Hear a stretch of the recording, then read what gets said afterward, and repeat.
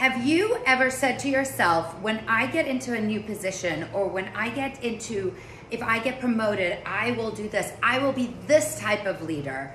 Or have you heard someone else say that I would do things so differently, or I would behave like this, like I would never blow up at someone, or I would never treat people that way?